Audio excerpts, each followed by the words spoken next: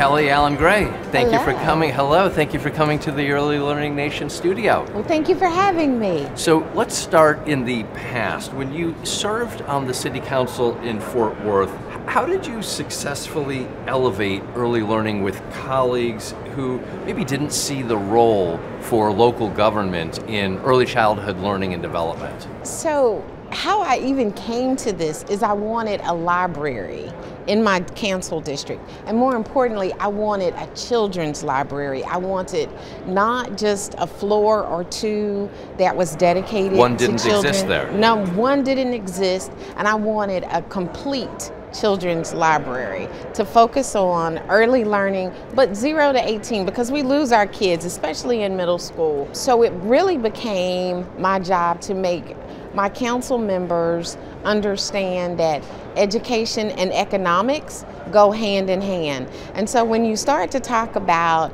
how so many of our kids who grew up in Fort Worth, went to Fort Worth public schools, they went to college, and then they never came back home. How do we get those kids to come back home? That always is a great selling point. And so that became the foundation of education, economics in the city of Fort Worth. It brings them all together, Absolutely. doesn't it? And how are you able to make this happen when you have to navigate a mayor, perhaps a state government, many different officials who might have different political backgrounds? So as crazy as this sounds, in the city of Fort Worth, and in most of Texas, I'm sure, we're nonpartisan. So education in the city of Fort Worth wasn't red or blue. It has really been about the kids and how do we have kids reading on 3rd grade level when they are supposed to, and creating those partnerships. So really it was the mayor who started leading the challenge along with the superintendent from the school district, several people from the business community, having that conversation about education, and then us putting all of those pieces together and then bringing all of those people who are in that space of early learning together to collaborate, and that had never happened. And what are you focused on now? What are your priorities right now? So post-council, still involved in early learning, so as crazy as this is, and I guess my whole life up to this point has been absolutely bananas. That's for a different show, you understand. Right. Yeah. My background, actually, my undergraduate degree is in secondary education, but I never taught.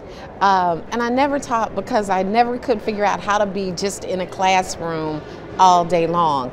But the love and the passion remains. And so now I am a part of the Early Learning Collective, which the Bezos Foundation is one of those supporters of, and still being involved in that space, still doing all of those things with Read Fort Worth from the city of Fort Worth, being involved in some of Mayor Parker's initiatives, and just trying to make sure that we stay in the game on early learning and making sure that our littles are as best prepared for school and that next step in life as we most possibly can be.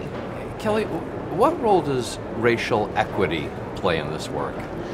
It plays everything.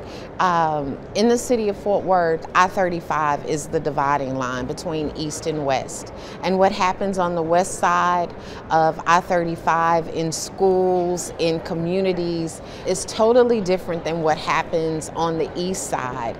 And so having that, being in that space of racial equity and talking about fairness and diversity and inclusion, and making sure that the kids who live in what we consider our lower socioeconomic neighborhoods have those same advantages, that same technology, that same everything, so that they can compete on the same level as the kids who live in those upper middle class neighborhoods is absolutely important. And it takes all of us, even in our uncomfortableness in talking about race and equity, to make sure that we're doing the right thing. And in Fort Worth, you tell the folks in Dallas that the West actually starts at I-35. If you're on the wrong side of I-35, you're on the wrong side of I-35. You're on the wrong side, yeah, okay. That also is another show. That's another conversation. That is it. Kelly, to close out, what advice would you have for newly elected officials who want to try to drive real change and bring a library, put in an early learning center? What advice do you have for them?